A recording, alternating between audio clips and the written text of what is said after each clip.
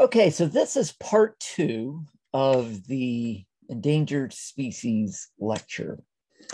And we're just going to pick up right where we left off in class. So I'm going to review a tiny bit of just to make sure we're all on the same page. So as I talked about, 1956, when it comes to what led eventually to the Endangered Species Act, 1956 is kind of the big year. Two people that year both had epiphanies and did things that set off what we could call the extinction crisis. Of course, we've had 5 major extinctions on the planet over the millions of years or billions of years of the planet's age. Some people have argued in the last few decades that we might be in the 6th major extinction. Like we may just be starting. Again, as I've tried to be clear throughout this semester, even though I do identify as an environmentalist, we have to be data driven.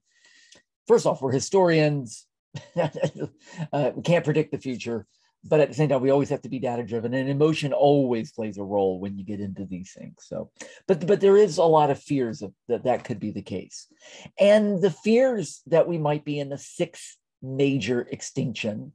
And if not that bad, at the very least, a period of a lot of extinctions, like at the end of the Ice Age, we see a lot of extinctions, even though that wasn't a global extinction necessarily. For whatever reason, there is some real fears. It's people, do refer to it as a crisis now. So again, Frank Preston, the biologist, was the first who came up with the idea of the SAC, the species area curve. In other words, the larger an area we're talking about, we're talking ecosystems here, the larger the area, not only do you get more individual animals, but you'll get more species. So we're really talking about biodiversity here. And again, several people tested this, like Daniel Simberloff, and proved that yes, size in this case does matter. Anyway, so that is the first. And I think where the slide where we actually left off was looking at what might be called the blacklist. And that is the list of species who have gone extinct. And I'll talk about this group in a moment, but there is a group whose acronym is IUCN, which is an international group that does indeed look at animals that are going extinct and what we can do to stop it. And they do kind of keep the official list of animals that have gone extinct, at least since, in their case, they start with 1600, although most of the time, at least in North America, we usually start with 1500. And the reason 1500 is always the year, like for exotics, is because, again, that's the Columbian Exchange. That's when everything, globally speaking, everything changed, because all the old world, the new world, animals and plants and species all kind of came together and began to mesh. Although some people say, well, it took 100 years for the real effects of that to get through. Anyway, they start with 1600. And this is what they say that they can prove with data have gone extinct. There's probably plenty of microscopic organisms and insects that we'll never know about. But as far as what they can prove, 654 plants, 364 invertebrates, 103 birds, 63 mammals, 33 fish, 20 reptiles. And by the way, this changes all the time. So this is when I captured it, these were the general numbers. And usually once an animal is spotted or evidence of the animal, then if there's no more evidence for 50 years or more, at that point, they begin, they look for these animals. And then at that point, they say, okay, this animal is now extinct. It's gone now. I think what strikes you about this list, especially if you've kept up with environmental issues over the years, is the fact, I'm going to make some noise with the mic. Sorry, I'm going to have to do something. So I apologize in advance if I just made a lot of scratching noise. Okay. But if anybody keeps up with the environmental issues, you might go, well, that's nowhere near as many species, I think, as some of us thought. I mean, I still think it's shocking to think that each one of these species of plants and animals will never come back, as far as we know. But still, the number is much smaller because you do read accounts of, a species a day going away, or hundreds of species every year, and this doesn't seem to add up to that.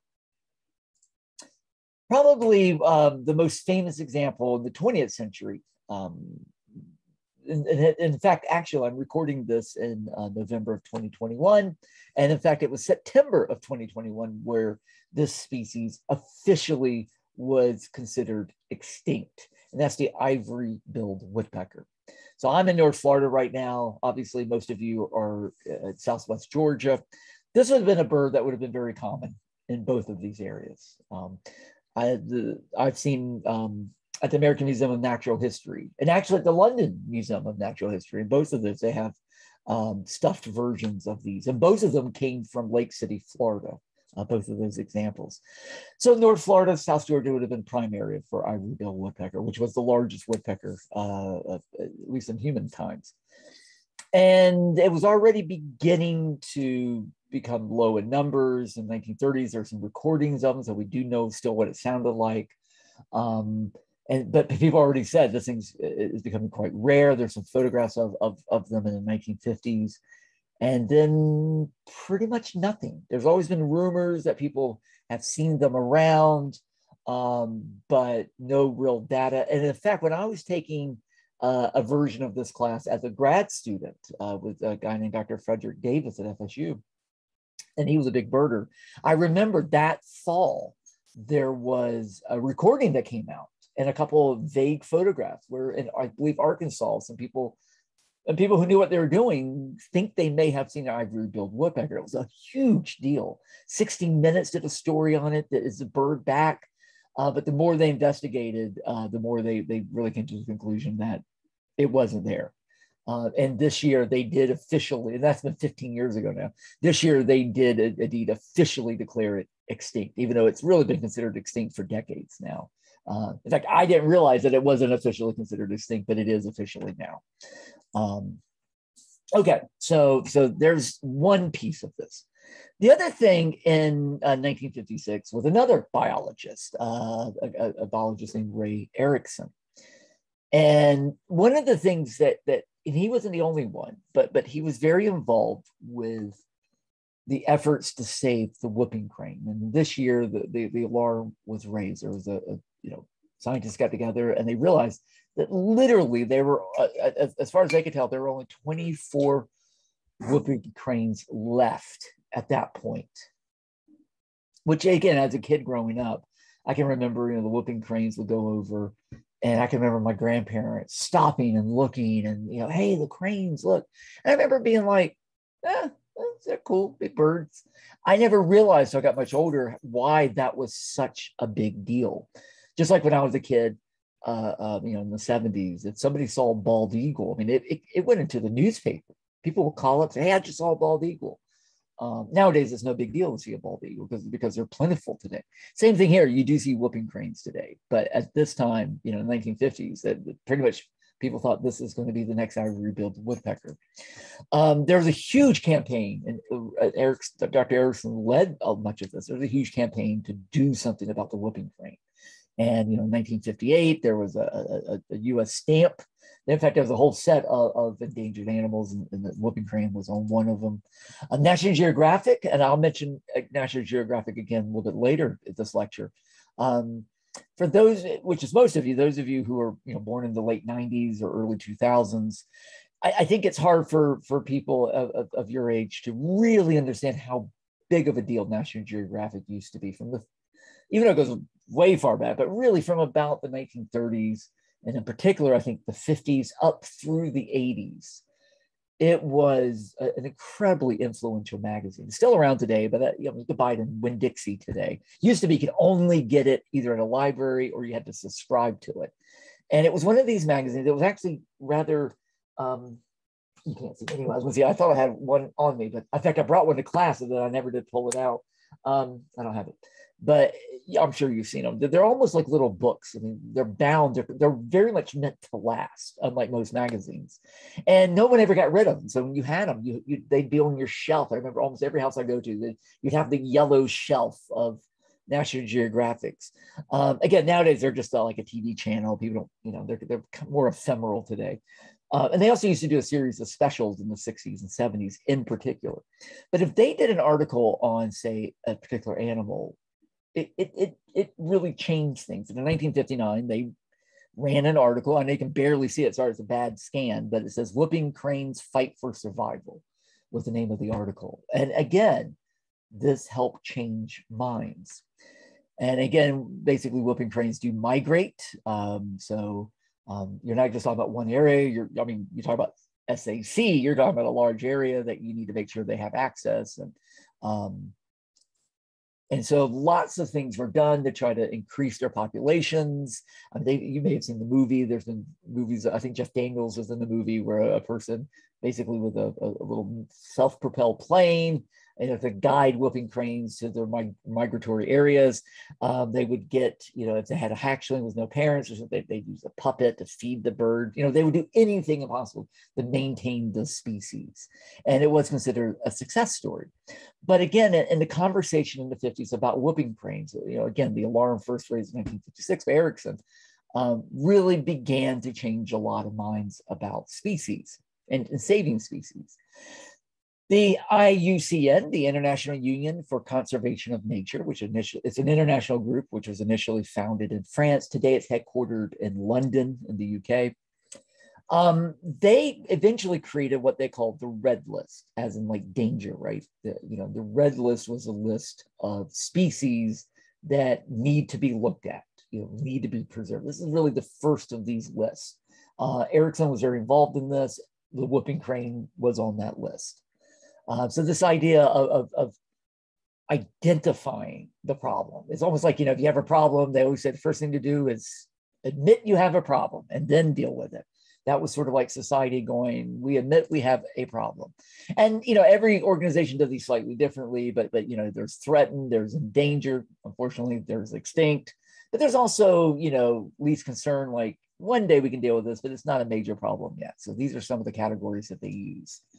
And this is taken from the website, not just the other day. So this is in 2021, looking at which species are out there that are very much in danger. And again, they tend to have much more conservative numbers, and yet the numbers are really quite shocking. When you really start thinking about it. And this is why people really do think that we might be on the sixth extinction, even with the exaggerations taken care of. If you kind of push the exaggerations to the side, there is this real fear that this could be the future. The whooping crane issue, the SAC awareness, the IUCN's red list, of course, Silent Spring.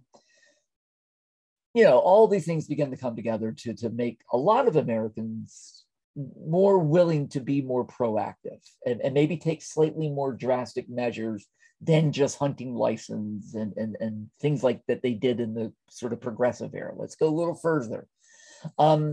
So again, this is Erickson. That's why I said, 1956 is kind of the year, because you had these two scientists both, sounding the alarm one way or the other.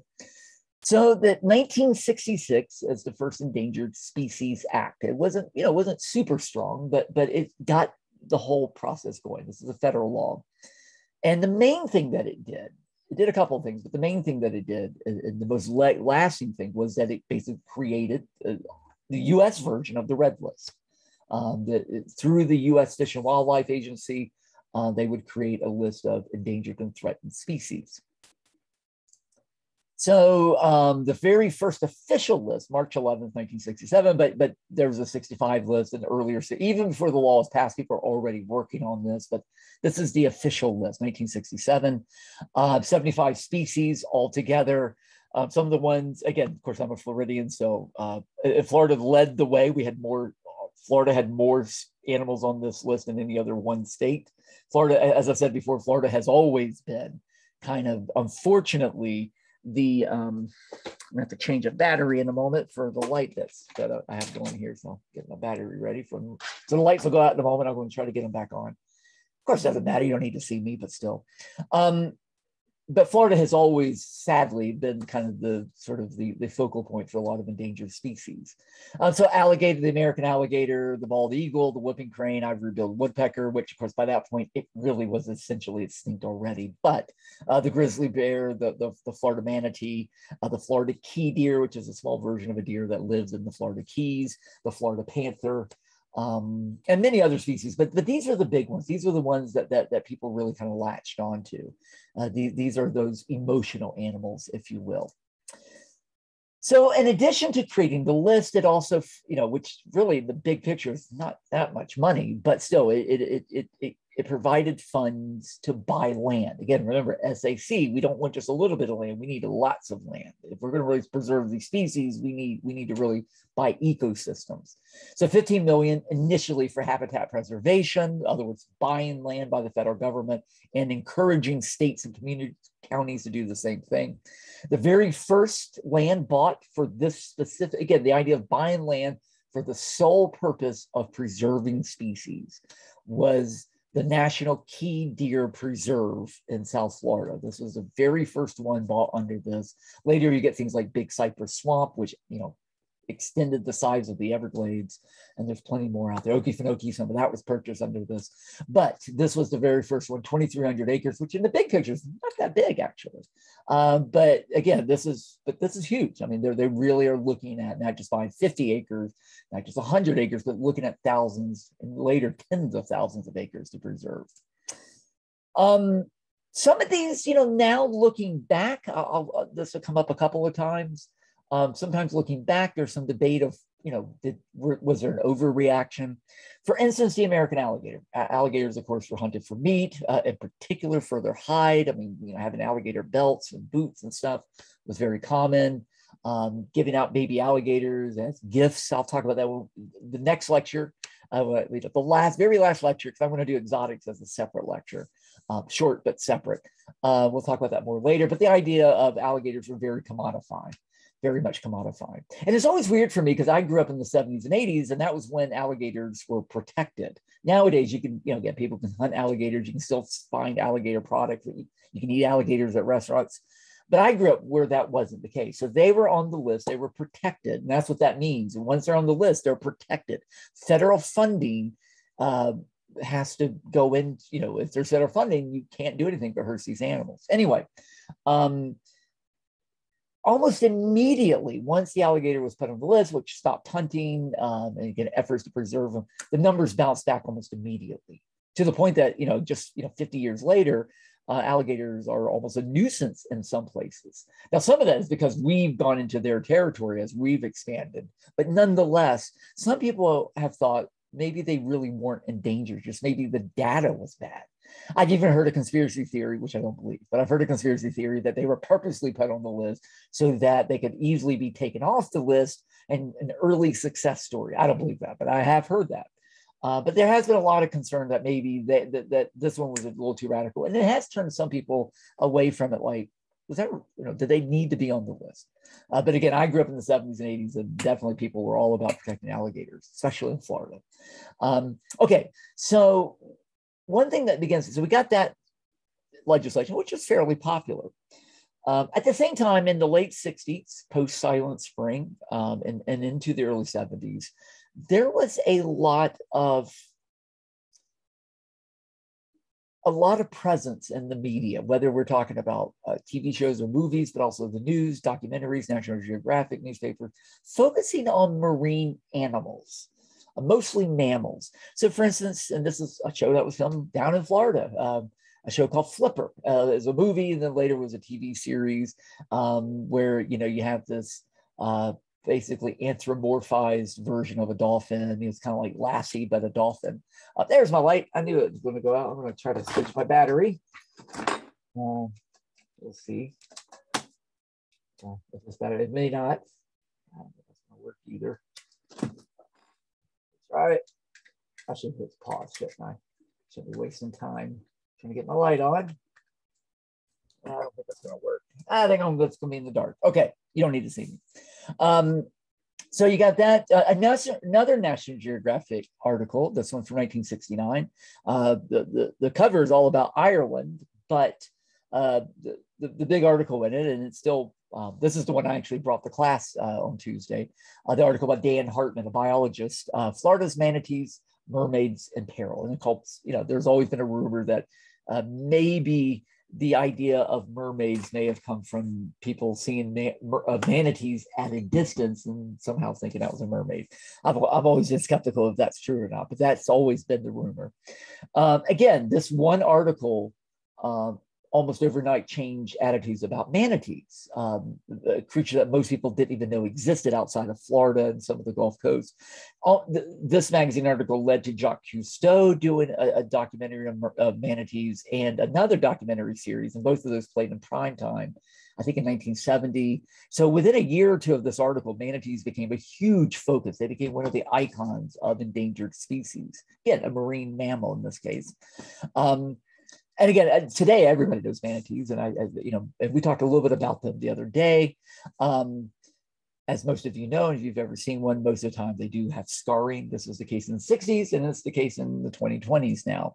And some of these can be quite severe. In fact, Dan Hartman, he talks about this in the article, and this is still done today, often to identify the different manatees that they use scars, and they have these scar charts to identify the various manatees. So it's helpful for biologists, but it's a very sad comment on the lives of manatees, in other words. I think the most notorious campaign in this period, and I do have, I'm going to upload on Georgia View a version of this, but this was the baby seal ad that came out in the early 70s. The one I'm going to show you, I think, comes from 1980. It's a much later version of it. As some of you may know, seals, some seals, when they're babies, they do have this very soft white fur.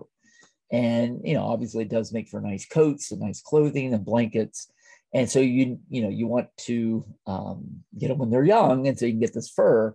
And, you don't want to blow them with a rifle. That's going to ruin all the fur. So one of the ways they used to do this would be clubbing. You club them, and that's what people would do. And there was an ad, I should say a public service announcement, where you basically saw a baby seal looking at the camera, and down came the club. The one I'm going to upload doesn't show that. It shows it almost happening, but it doesn't actually show the moment of it happening.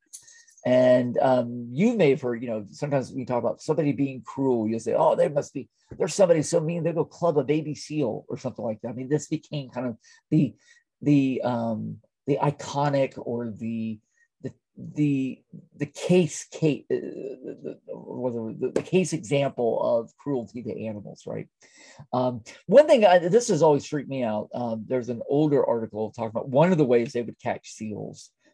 Seal hunters, they would put salt on the ice, and then seals would come up and they lick the salt, and then their tongues would get stuck, and then so they scream, and that's how you find them, because you look for seals with their tongue stuck on the ice.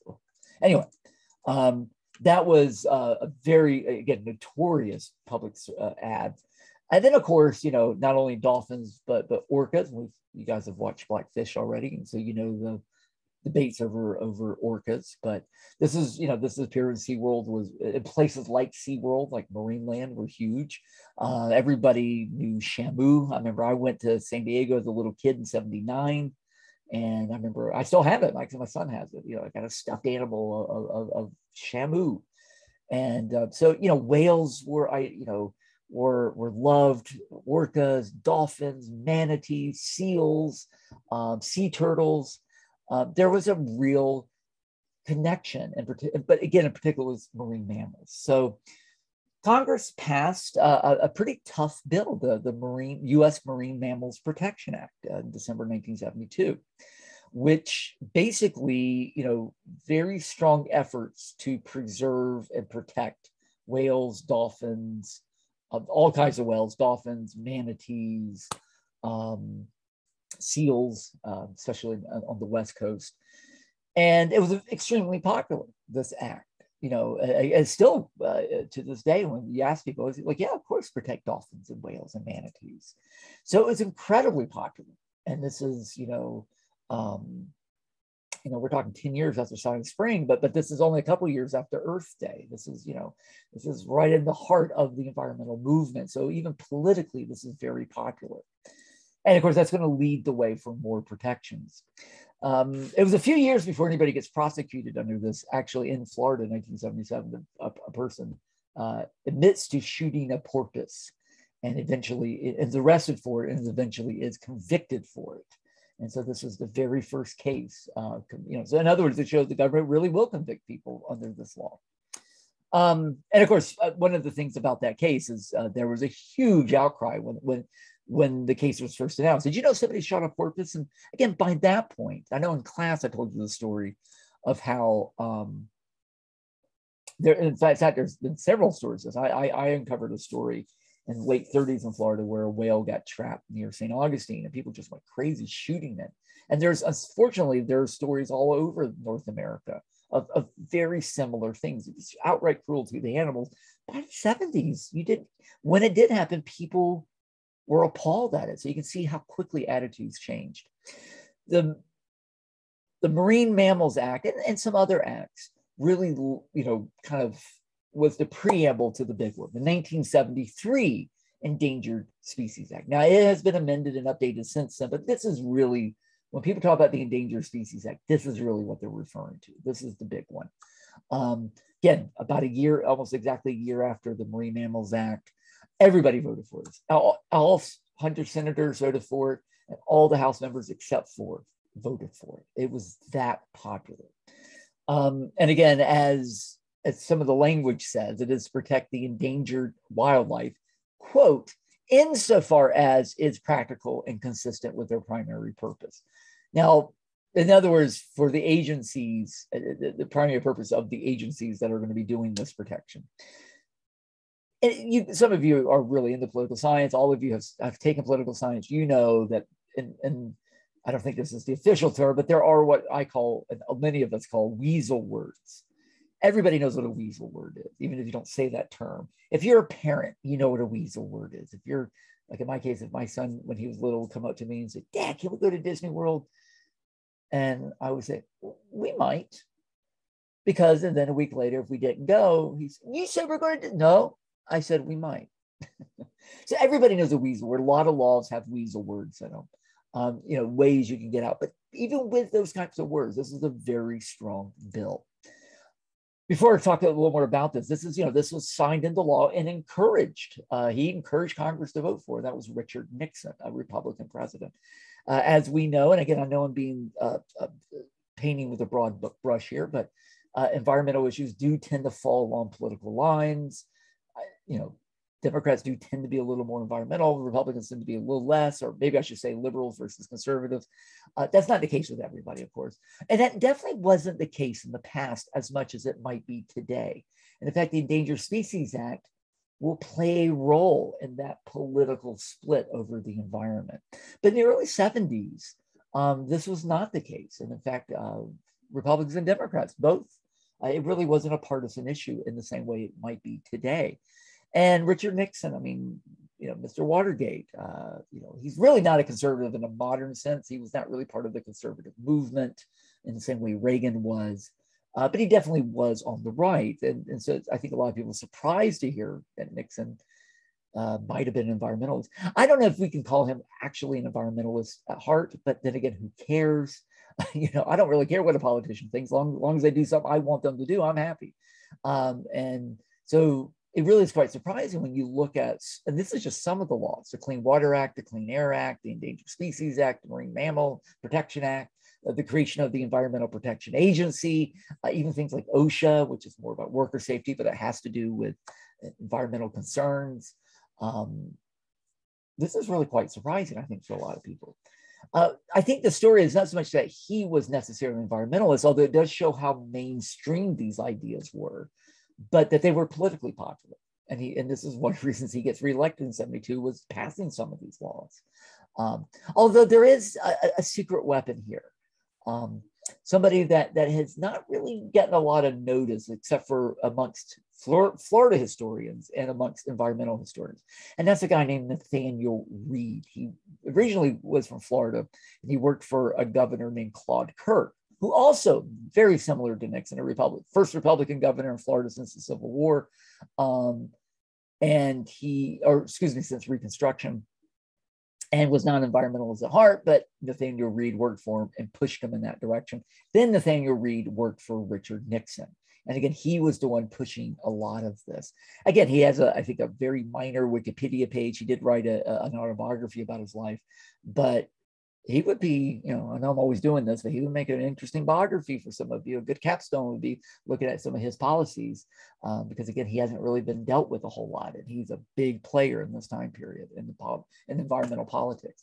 And there have been several books and articles written on Nixon's role in the environment, and it's part of the rewriting of the history of Nixon. Not so much that. Again, not to discount Watergate at all, but sometimes that becomes so much the focus. It's like, well, there are other things that happen when he was president that do matter. And this is a good example of that. Now, if you Google, which I was actually Googling image just to put images in this PowerPoint. In fact, the image of the bear, you'll see in a moment. But so I just did a screenshot of just a Google image search when you type in endangered species. And again, you can immediately see what we think of when we think of this, the bald eagle, whales, beautiful landscapes out west, grizzly bears, polar bears. This is what people think of when they think of the Endangered Species Act. Again, very popular act, even though we'll talk in a moment that there are some pushes to change it some. But nonetheless, this is still very popular. It's a feel-good law. That's how Nixon referred to it. This is feel-good legislation. But it has a lot of unintended consequences. And that one of those unintended consequences is what's going to help lead to the political split over the environment. Okay, so, and this is going to happen in 1978. So you have the Tennessee Valley Authorities, the TVA, which some of you might know about. This was created in 1933. This is part of the New Deal. This was a program against a series of dams and other engineering changes dealing with the Tennessee River and the River Valley to in particular to create electricity to electrify rural areas of Tennessee, a very poor area. And it's still around. It's a huge job creator. It's beloved there by the folks. And they were just about to build a TVA in the 1970s. They were beginning to build a new dam that was going to run up around, I think the final cost was $133 million. And they were just getting ready, almost done with the final, they were close to being done. And of course, you have the Endangered Species Act, and this is a very strong act, much stronger than the 6.6 version. And part of this is, if you're going to do a federal project, you have to do an environmental assessment, and including making sure that this project does not harm or negatively impact any animals on that endangered species list, which we all think of as grizzly bears and polar bears and bald eagles and dolphins. Well, there was a biologist, David Etnier, at the University of Tennessee. He is, I think he's still around, but he was the expert on fish in Tennessee. In fact, he wrote a very major book on the fishes of the Tennessee River. And he went out, during this project that's him in the front with his back to the camera, with a couple of students, and what you do, you go out there and you net the water and you see what you find. And what did he find? Well, he found this fish, the snail darter, which is on the endangered species list. This is not what most Americans were thinking of, even though it's a species that was endangered and it's important. And, remember the NOAA principle. I mean, that's kind of, it's a species that exists, it's endangered. And since it's endangered, we need to protect it. So he raised the alarm, and environmental groups got involved. The government got involved. If we finish this dam, it very well may endanger the survival of this fish. And again, there was a massive grassroots campaign to do this. People were like, this is why we wanted this law to get passed.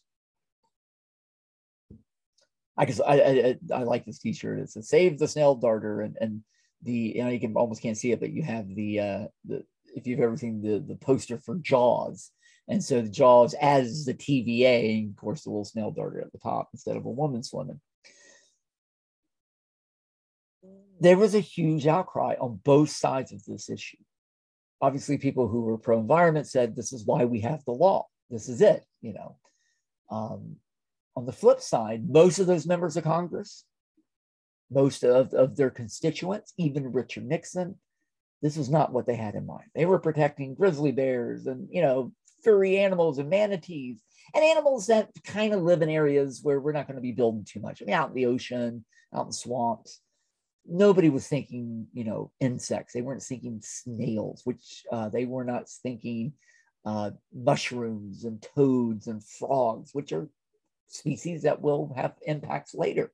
We won't get into those, but this really surprised a lot of people. And for a lot of people, say, you know, I'm you know, just thinking out loud, but you know, you're a working class farmer, you know, small farmer, and you're maybe looking for the TVA for a job, and this damn project, pun intended, is, you know, going to be your lifeline. And then, you know, a bunch of college folks and some, you know, granola tree huggers tell you that you got to protect this little tiny fish, and you can't, you know, even though I would protect the fish, I would side on that, I think, but I understand that anger. And or you're, you know, you're a business owner, and you're trying to, you know, develop an area, a poor area, and you're developing it. And again, this little fish is going to stop you from doing that. And this becomes a huge debate. So right off the bat, you have the Endangered Species Act Committee, which sometimes is nicknamed the God Squad. I'm going to come back to the others in a moment. The Endangered Species Committee, or the ESA Committee, the God Squad. It's called that. I mean, it's kind of a sarcastic name, but basically, you know, they, you know, when they have these conflicts, and this was one of the first times this came up, they were just founded, they basically are going to go, okay, which do we side with the species, or do we go with the project? Again, they're playing God. They're going to decide maybe a species goes away, you know. So it's comprised of Secretary of Agriculture, Secretary of the Army, the Chair of the Economic Advisors, Council of the Economic Advisors, the EPA Director, Secretary of the Interior, Director of the National Oceanic Atmospheric Administration, and then the President will appoint for each case somebody from the affected state. The President gets to appoint it, and then I think the Secretary of the Interior also has to approve it. So this is what the committee is. It's, again, a 7-person committee. They favored the fish. They said, look, this is exactly why the law exists. This, you know, it's good data. We favor the fish. Supreme Court of the United States, in a 6-3 decision, also said it's constitutional. We passed it. It's constitutional law. This is the spirit of the law. This is the letter of the law. It should go. But Congress did have the right, I mean, this is part of the bill, they could exempt it. And again, there were a lot, I mean, this was a major political and public campaign. And, but a lot of constituents were like, this is not what I had in mind, you know. And so ultimately Congress did exempt this project from the ESA requirements, and the dam was built, finally finished in late 1979. And this is really the moment that in many ways that the environmental movement really split.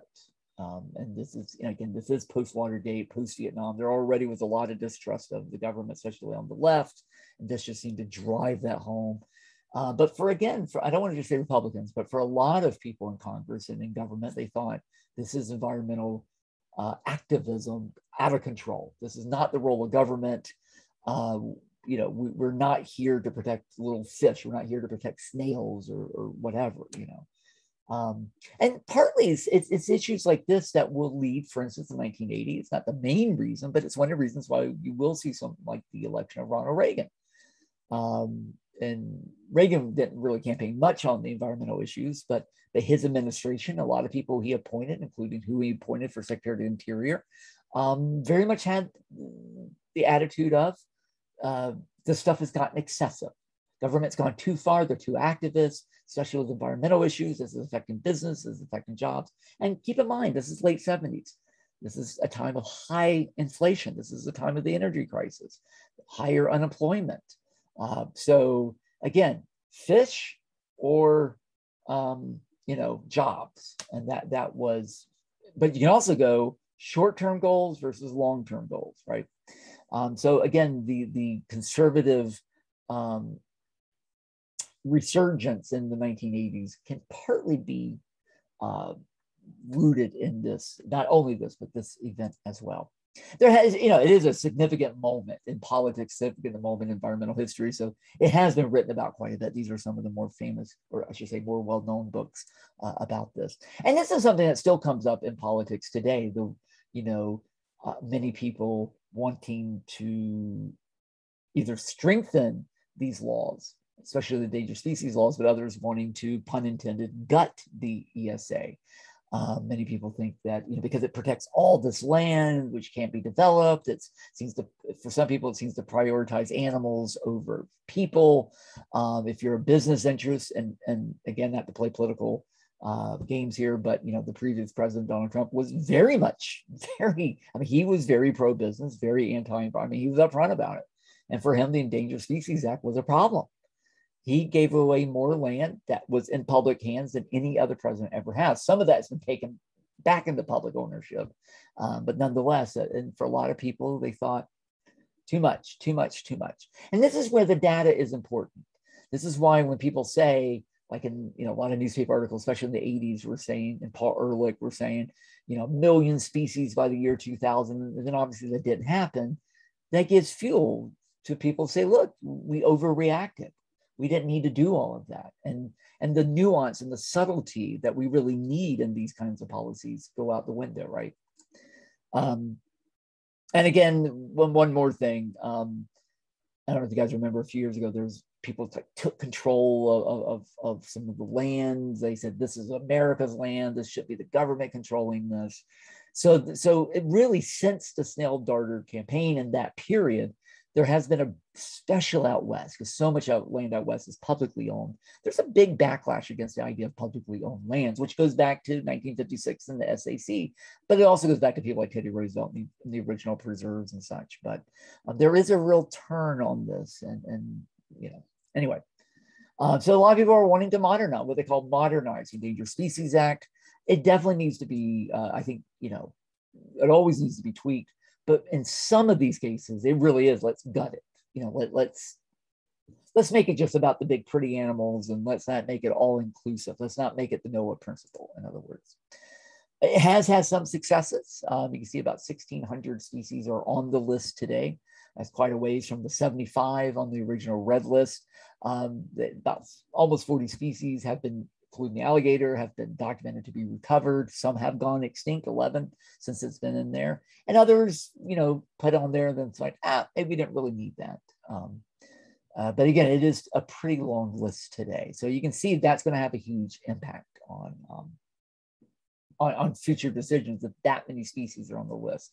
And a lot of people want to make that a much smaller list and a much more of an advisory list, not a list that dictates political action. Okay, as you saw for a second there, since this is, you guys were in class the other day, I talked about sea turtles in class. I'm going to kind of redo that part. I'm going to do it very quickly because I do want to talk a little bit about sea turtles here at the end. And I know I did some of that in class.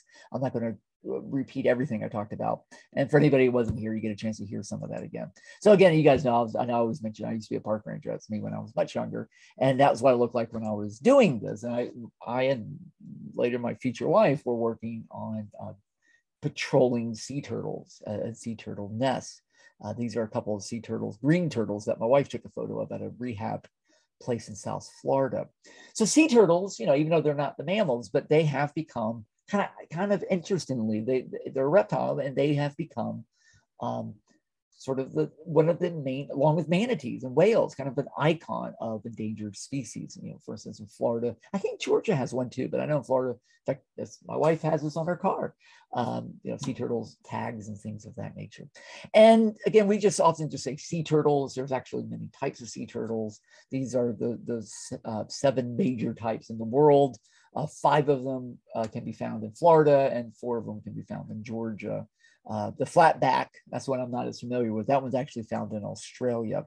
So these are the ones that are found in Florida: loggerhead green turtle, leatherback, hawksbill, and Kemp's ridley. The last 2 are actually, the bottom 3 are very, very rare, especially the last 2. These are photographs of them. And again, that's the leatherback in the top right, the largest turtle. When it's just absolutely massive. This is the loggerhead. I think this is the one most people think about. It was quite rare by the 1970s. But the green sea turtle is the one we're going to talk a little bit about. That was the one that was the most commercial. That's the one that was the most hunted. And it's also a bit controversial, as you'll see in a moment. This is the leatherback. Sometimes old writings talk about it as chunkback, sometimes as it's referred to. Let me get my chair keeps moving. Sorry, I keep messing with my chair. And it is absolutely massive. And these aren't even the largest varieties of them. Georgia has pretty much the same turtles, but again, mostly in Georgia, and several of you, which I was amazed by, several of you have actually seen sea turtles in the wild, but mostly on those barrier islands, because Georgia doesn't really get the beaches that Florida gets. You mostly just have, barrier, I can't get the word out, can I? Barrier islands that start with Anastasia Island and St. Augustine and go up to the Carolinas. And you guys are, because Georgia's coast is actually quite small. It's covered with these barrier islands. So for the most part, that's where the sea turtles are landing in Georgia. And some of you talk about Tibby and St. Simons and Sapelo and such. Mostly loggerheads, a few green turtles, and the other two show up very, very occasionally. In other parts, this is actually Kemp Ridley's in Costa Rica. I think this is actually Costa Rica, but also Mexico. They do show up in huge numbers, even during the day. But there's some evidence that at one time, this would have been the case in Georgia and Florida. Early explorers talk about just seeing hundreds and hundreds every time they went to the beach. We don't see anywhere near those numbers today. As you guys know, some of you have seen this. If you want to find a sea turtle at night, you look for the tracks. They usually come up. The sand's wet. They move very slowly. A very distinctive track, almost looks like a four-wheeler went through. The mother, of course, it's the females doing this. And they'll do this about 2 or 3 times in a season. Egg laying seasons from April to September. Most of it happening in May and June. They come up. They try to find dry sand. They with their front flippers create this, knock all the sand out to create this area, and then they use their back flippers to actually dig the hole. It's kind of a light bulb shaped hole, so skinny at the top and then wide at the bottom, and can lay anywhere from 30 to all the way up to 200 eggs, but usually about 50 to 80 eggs seem to be pretty average. They look like little ping pongs, kind of soft. They do breathe. And this is actually a tourist photo from the 1930s, where it used to be you pay somebody and they take you out, they dig up your eggs, you can get as many eggs as you want, get a nice photo of it. But they are very vulnerable. They don't always hatch. It could be temperature, it could be inundated with water. Sometimes it just gets too hot, too cold. They do wash away. They do get predated. This is a photo I took when I was doing this. You can just see eggshells everywhere. You can see holes up there. This is where raccoon and ghost crabs have gotten in. You can see all the tracks, and the seagulls will eat it, and ants eat it. But if they do hatch, after usually almost 40 days, they come up, usually at night, they come up through the sand, emerge. It's known as an eruption. I've never got to see that. I have seen a few. When I patrol the beach, often I would actually see a few of them crawl into the ocean. I've never actually seen them come out of the sand. I've seen videos, and then they crawl through the ocean. They swim as far out until the water gets deep, it gets cool, and then off they go. And after they've tracked them, they realize that they travel for thousands of miles, but they will come back to the original place where they were hatched. And again, they know this through tracking. They've been able to figure this out. Eggs were, if you know what you're looking for, they're very easy to find, and people do dig these up even today. I mean, it's a federal crime, it's a state crime, it's usually also a local law crime, but they were highly desirable for cooking. Apparently they're supposed to be an aphrodisiac, although there's no real evidence of that. And this was a real tradition in Florida and Georgia and Texas and Alabama to eat turtle eggs. It's very common in the Caribbean and Latin America as well. The first, even though we know Native Americans were utilizing them, because we see it in the middens, remains of these and products made out of tortoise shells. But as far as the historical record is concerned, really Ponce de Leon is the first one to really write about them. When he came in 1513 in Florida, one of the things he wrote about was the sea turtles. And what way he described them, we know now that he was talking about green sea turtles. He landed near where NASA is today.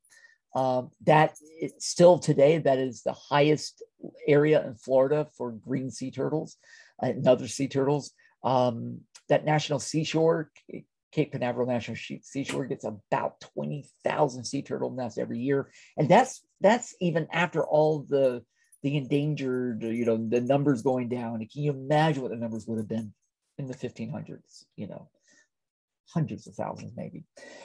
He was only there for a few days, but he and his men captured 170 green sea turtles and loaded up on the ships. John Hawkins, who sailed for Queen Elizabeth, he was a slave trader. He was an explorer. He describes eating green sea turtles. He describes it as the best meat he's ever had. Described it like veal.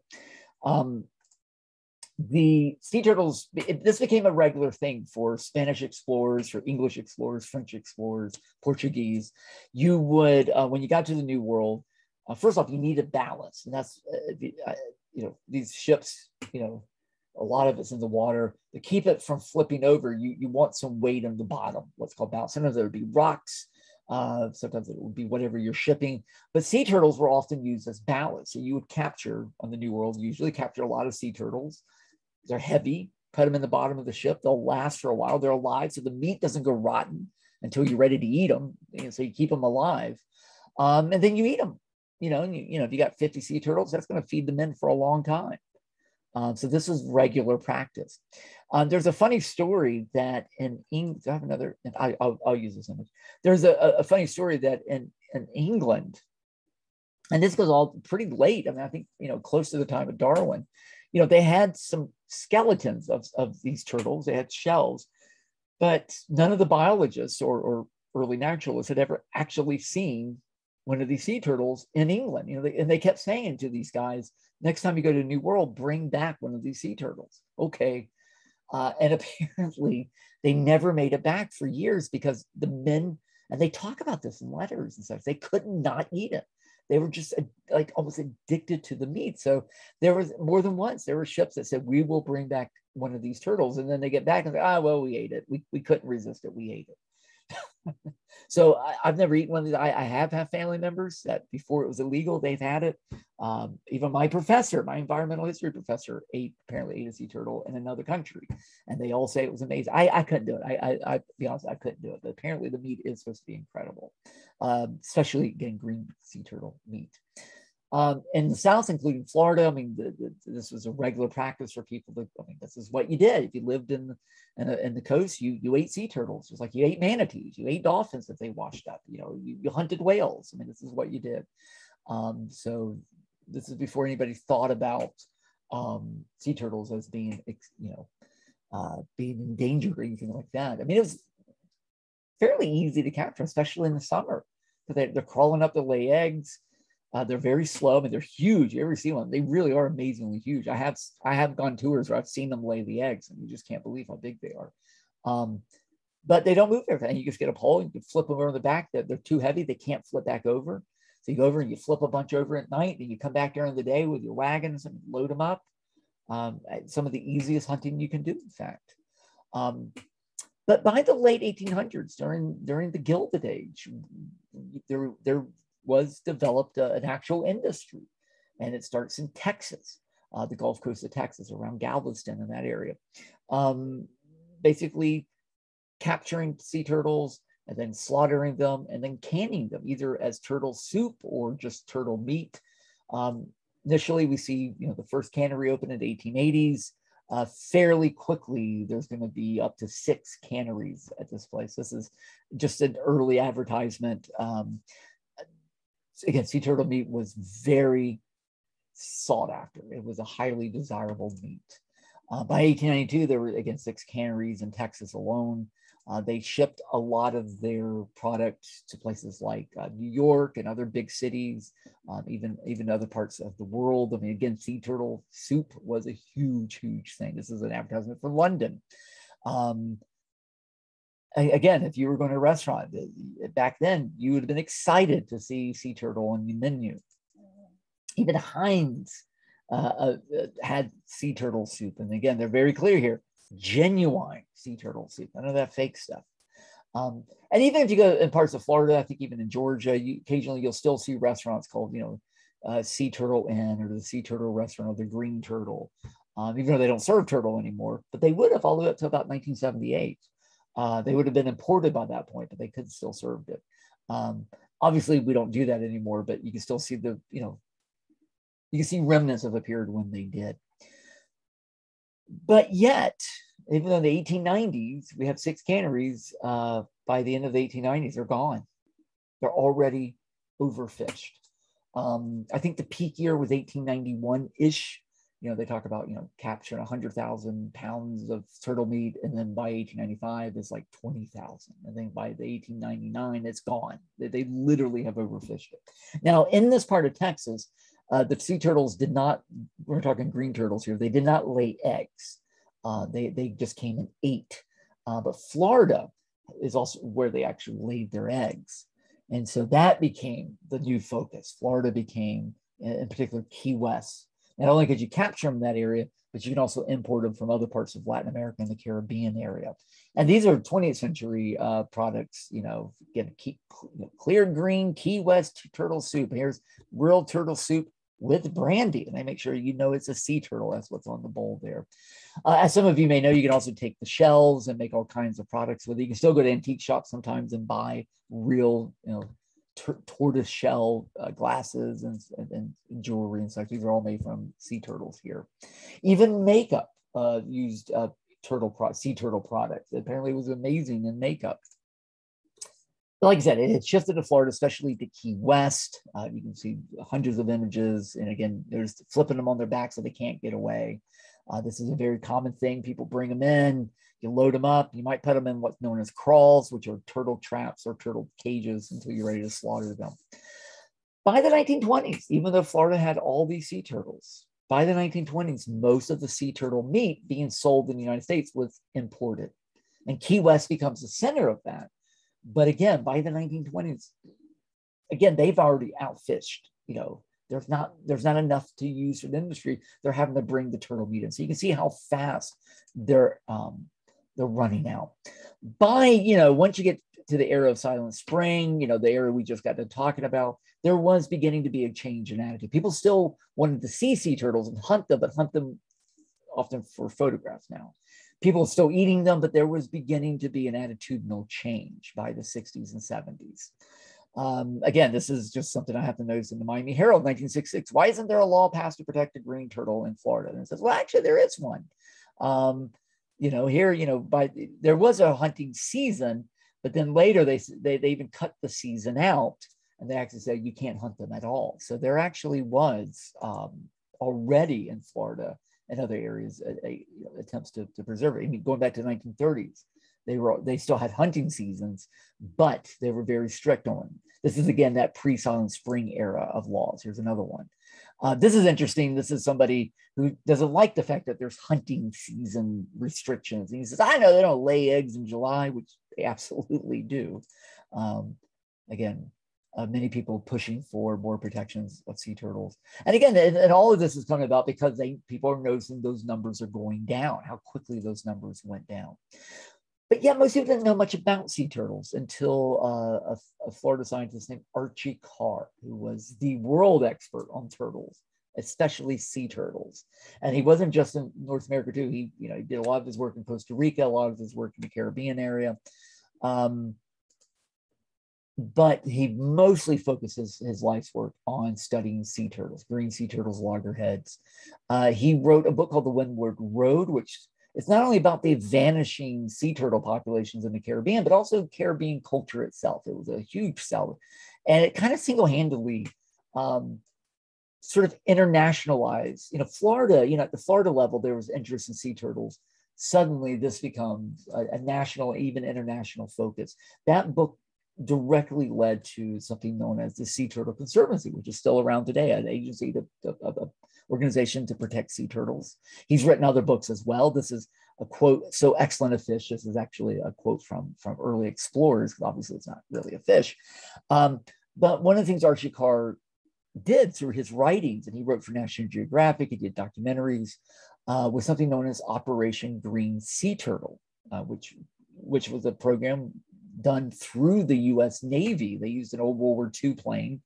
And the idea, what they were trying to do was take eggs and hatchlings from other parts like Costa Rica and bring them to parts of the Caribbean and even parts of Florida, because the idea was we will bury the eggs here, they will hatch here, go off, and then when they're adults, they will come back here. So the idea was try to restore the populations of the Caribbean and parts of Florida. It never really worked. It was a nice idea, but it never actually worked. Over 100,000 of these were moved, but it ultimately failed. None of these were, a lot of them didn't hatch. They did track them. The turtles never came back to this area. And ultimately the Vietnam War, because there was a lot of U.S. Navy equipment, they said, we can't spare this. We got a war we're fighting. We can't worry about sea turtles. And it died. As I said the other day in class, I'll repeat it slightly. There's been a lot of these efforts to try to save the sea turtles, by taking the eggs, putting them in the laboratory and hatching them there, then bringing them to the beach. That was a very popular thing to do. It rarely worked. Often they died, they drowned, they didn't know how to swim. Sometimes they would put them in tanks so they'd learn how to swim and they'd swim themselves to death. And ultimately, the thought is, and people, when I was a park ranger in the 90s, people still ask, are you guys releasing the sea turtles? And, they quit doing this in the early 80s. They very quickly realized this doesn't work. It's good for PR, but that's about all it's good for. This is from an article that said, helping sea turtles, lay eggs. In other words, this idea of we humans feel this need that we have to help nature, when in reality, one of the best things you can do is not do much at all. I was going to say was, I mentioned earlier that sea turtle was often used in makeup. This is an ad for Polly Bergen's makeup line in 1968. And there was and she very much talked about, look, I use sea turtle, oil of sea turtles. There was a huge outcry over this makeup, and she actually had to discontinue the line. So by the late 60s, there was, again, a real change of people not wanting to participate in a lot of this anymore. So, sea turtles were part of the 1973 Endangered Species Act. So there was already an effort to protect them. Florida was already protecting them. So you weren't allowed to hunt them anymore in Florida. Now you can hunt them anywhere. You can no longer eat native sea turtles, and you couldn't make products from native sea turtles. But in 1978, the U.S. banned any imports of sea turtles completely, and even strengthened a lot of these rules. So 78 is really the last year where Americans could eat, and even that was rare. But after that point, you were not going to be eating sea turtles in America. And if you are, you're in trouble. By Archie Carr, he passed away in the 80s, but there's a national refuge. This is near Cape Canaveral, and it is one of the best places to see sea turtles. If you ever want to see sea turtle lay eggs, they do tours in the summer. I do recommend it. I think the last big fight over sea turtles was in the 90s. I come from a family that shrimp, and I can tell you they caught a lot of sea turtles. So, and that was a real problem. So they did make them put in TEDs, turtle exclusionary devices, sometimes known as turtle excluder devices. And it's a way for a trapdoor for the turtles to get out. And it does work. But it also affects shrimping. As you can see, the sign is at the Florida Capitol in Tallahassee. Somebody says, this is what, and it is true. The shrimping did take a hit, but at the same time. And this, by the way, my own family, this split the family for a little bit, because some of us voted for TEDs, others voted against TEDs. Real quick, kind of like with alligators, there's always been a debate when you talk about sea turtles. Again, you have several types of sea turtles. Some are very rare. Green sea turtles have never been as rare as, say, loggerheads or Kemp Ridleys or leatherbacks. The east coast of Florida, they were very much endangered. The Pacific coast of Mexico, they were endangered. But most of the other populations in South Florida and the Caribbean were maybe threatened, but not absolutely endangered. And there is, people used to farm them. We keep them in what's known as crawls. That's what you see in the image here. And farm them like you might shrimp or tilapia or catfish. And the idea is you're not capturing wild green sea turtles, you're you're raising them, farm raising them, and still serving them, and people can still make money. And even Archie Carr for a while thought this might be a good way, a good balance. And again, this is something that's going to come up a lot. And I don't know, I have a hard time getting behind this, but there has still been a lot of debate. There's been an interesting study that came out recently that said, really, emotion may have played too strong of a role in this. And that's something that is always going to be the case. And this is my political science side here is, when every time you have these environmental laws, you can't completely do the Noah principle and save everything. That's just not realistic. But you can't favor jobs and short-term goals either. You have to find a balance. And some people thought maybe farming green sea turtles might have been a way to maintain that balance. But I just want to bring that up because it is still debated in environmental circles, that particular item. As I said earlier, since the 1990s, and this still happens today, the best policy people do with sea turtles as far as protecting them is hands off. Collect data, mark the nest, leave them alone, monitor them. Maybe if the nest never hatched, you dig them up to count the eggs because at that point they're gone. But generally speaking, the lightest touch we can do does seem to be what the best environmental policy with sea turtles. And of course, in Georgia does pretty good job trying to protect sea turtles. There's a pretty cool Georgia Sea Turtle Center in Jekyll Island. And I do recommend if you ever get a chance to go check it out. All right, there you go. Endangered Species Act. And stay tuned for later for the a short lecture on exotics. Thank you, guys.